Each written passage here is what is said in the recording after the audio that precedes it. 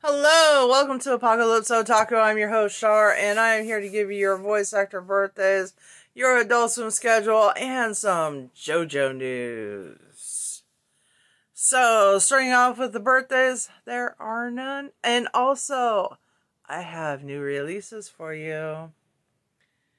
So, next, we're going to go on to the new releases for December. Actually, I should give you the releases for the last couple of weeks. That would be decent of me. Let's see. It's starting with December the 14th. Fate Grand Order, the movie, Divine Realm of the Round Table, Camelot Wandering, Agitarium, something like that. Happy Go Lucky Days,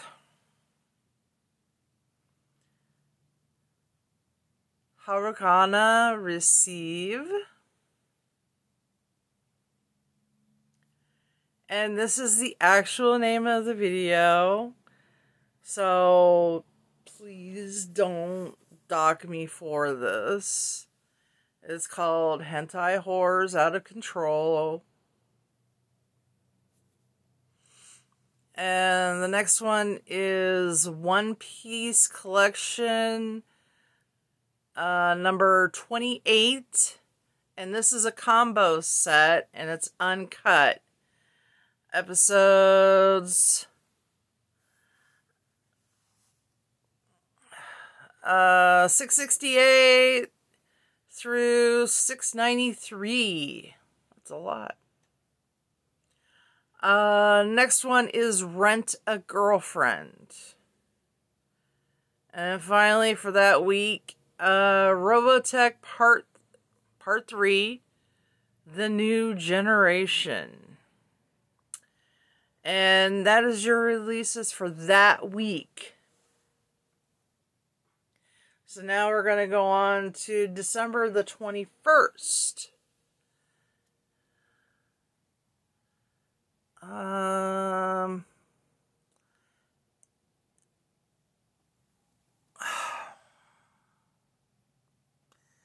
A3 season Spring and Summer. Or it could be A31. Who knows? Alice in Borderland. Okay.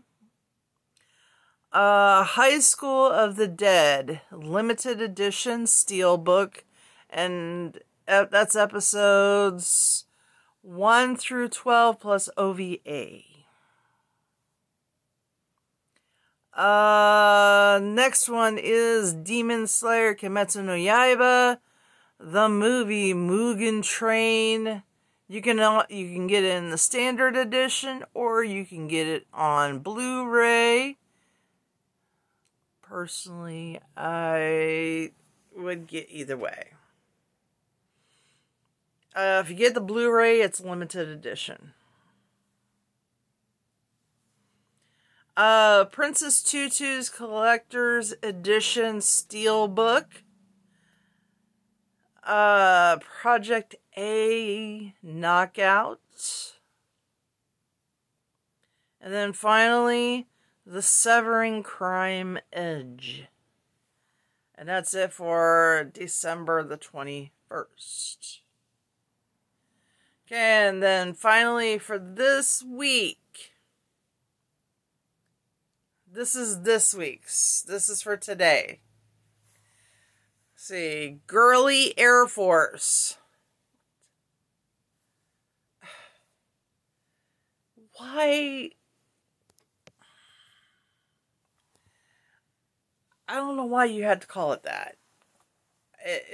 Female Air Force. It's Air Force. They're all in the Air Force. I mean, really. Seriously. It's not Girly Air Force. God. Goblin Slayer Season 1 Steelbook Edition. In other words, you can get it and it'll be kind of like a collector's edition. Interspecies Reviewers. Again, Steelbook. Legendary Armor, Samurai Trooper, Ronin Warriors. Oh, I remember that show. That is an old show. That, in other words, when Toonami had started out and my son was like 10 years old, that show plus Dragon Ball Z, Gundam Wing, and Sailor Moon were all on TV. They had a block for a couple of hours.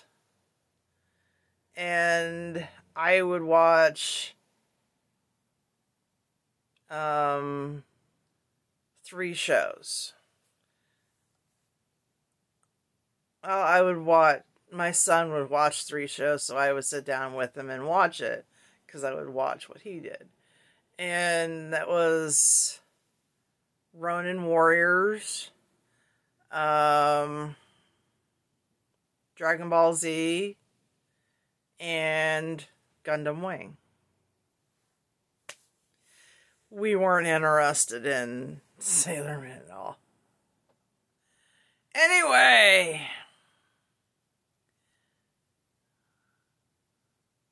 next show to be released is Robot Carnival 4K Ultra HD Blu-ray. In other words, you gotta have a special player for it. Yodasai Yatsura, Only You. And then finally, Very Private Lesson. And that is all the releases for the rest of this year. Then next week I will have a whole new list for you, and it'll be awesome. So now we're going to go on to Jojo. Alright. So, y'all, if you guys have watched Jojo, you're probably wondering why they moved from Hamon on to stands. It's like, and it's like here and here. Hamon used to be the trademark ability of the JoJo's Bizarre Adventure series, but it was eventually phased out for stands after part 2. Here's why. JoJo's Bizarre Adventure is known for a lot of things within the anime community. Over the years, it has introduced new characters, themes, but arguably the most unique thing that JoJo's Bizarre Adventure has to its name is the amazing powers the series has introduced. Unlike most anime series, JoJo's Bizarre Adventure has more than just a single type of power. Hirohiko Araki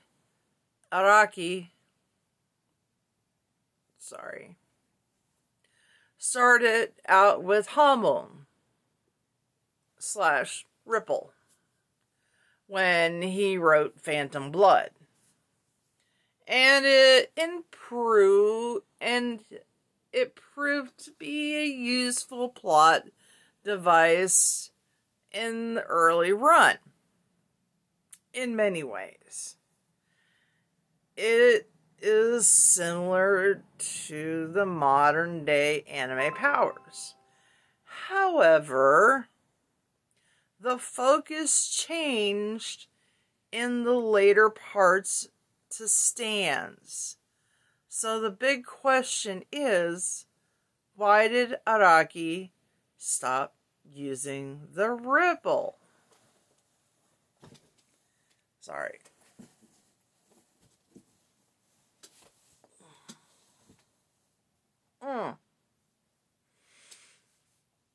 I needed to stretch my foot out.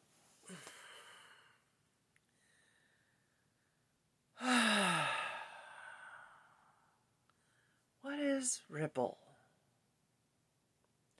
The ripple is the power that Araki introduced in the very first part of JoJo's Bizarre Adventure.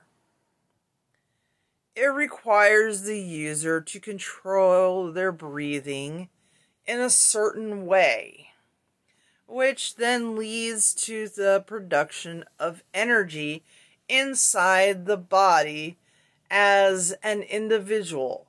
And this energy resembles that of the sun's rays. The ripple allows the user to heal any injuries and fight against undead creatures, which is why it is heavily used while combating creatures such as zombies, vampires, and the Pillar Men. Why it was heavily involved in the first two parts.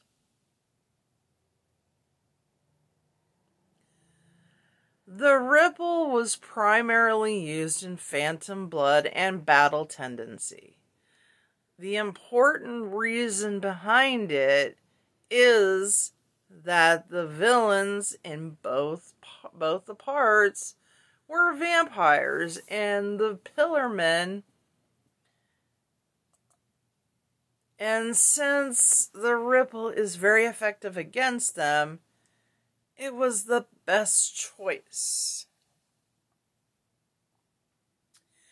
In Phantom Blood, Dio Brando used the stone mask, which turned him into a vampire, granting him immense physical power and made it very easy for him to fight any regular humans.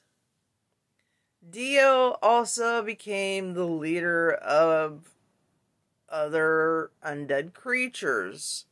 So Jonathan needed something special to beat Dio. When Jonathan met Will Zeppeli, the latter taught him how to groons, and eventually he managed to bring Dio's progress to a halt. In part 2, Joseph Joestar was faced with the challenge of fighting against the Pillar Men. The Pillar Men were ridiculously strong, and they were very knowledgeable about all kinds of fighting styles. Joseph learned to use the ripple from Lisa and her helpers. Using the power of the ripple, Joseph was able to defeat SCDC and Wamu. However, to beat Cars, who became the perfect being,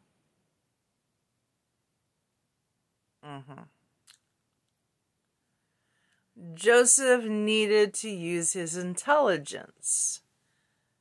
With the conclusion of part 2, the concept of ripple dwindled out. It was used on a very limited scale. But it was replaced by something much better. Stands.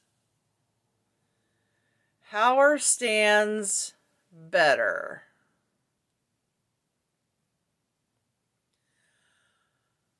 Stands were introduced in part 3 of the series.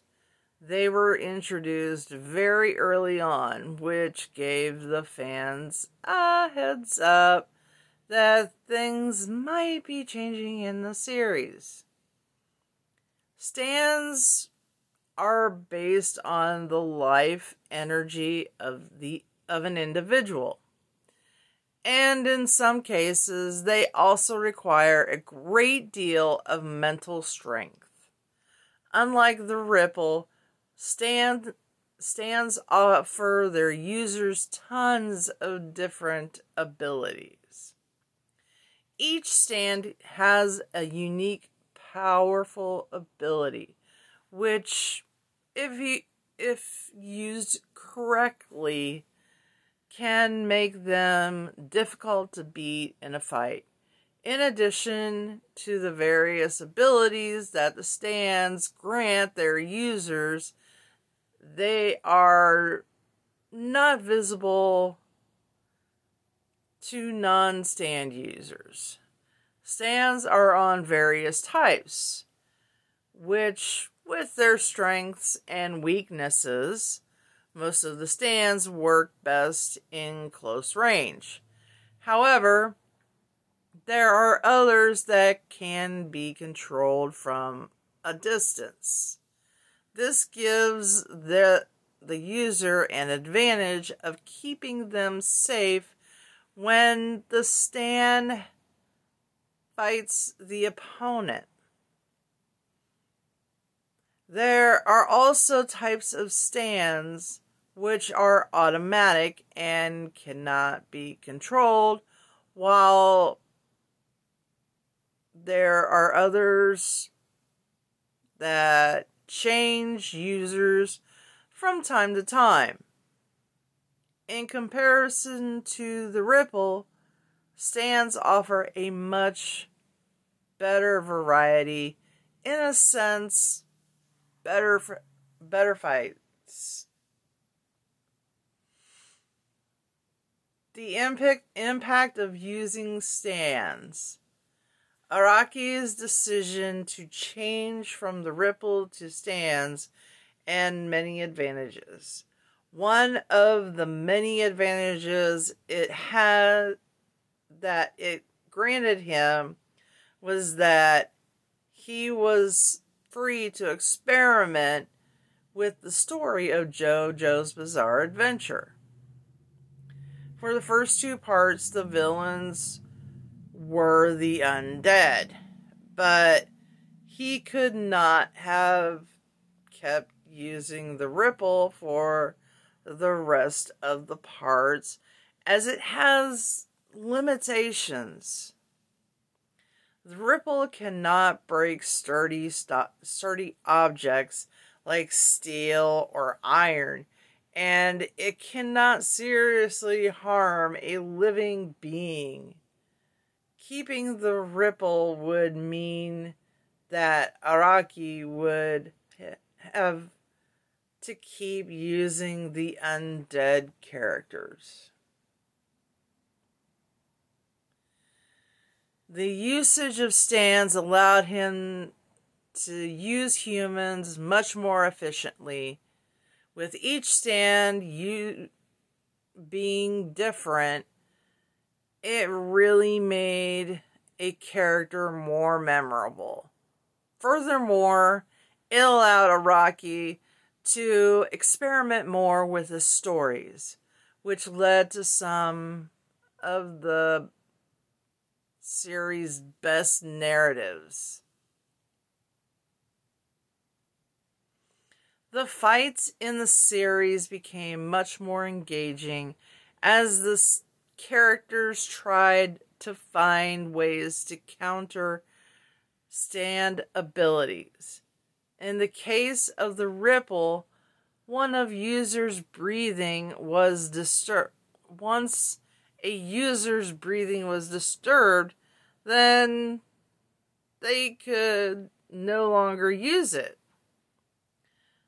The fights were a bit more physical, but that wasn't nearly enough for the ripple to retain the position in the series.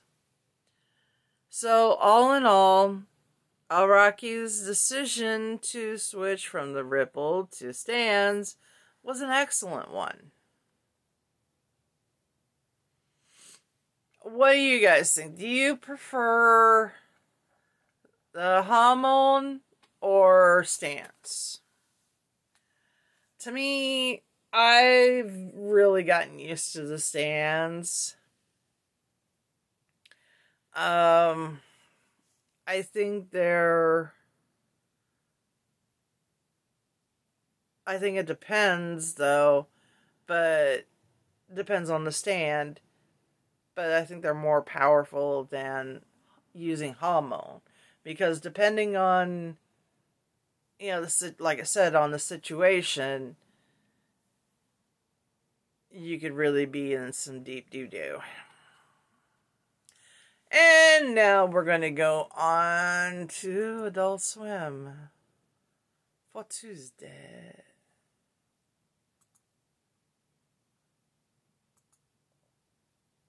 Yeah, Tuesday.